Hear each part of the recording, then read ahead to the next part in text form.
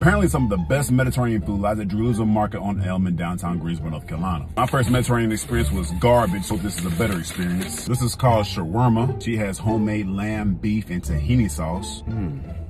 Oh yeah, she moist as hell, man. Got this thin wrap right here that's keeping all the meat and ingredients bonded like a condom. That tahini sauce is giving me life right now. By the way, the meat is delicious. Hot sauce, fucking good, man. This is called falafel.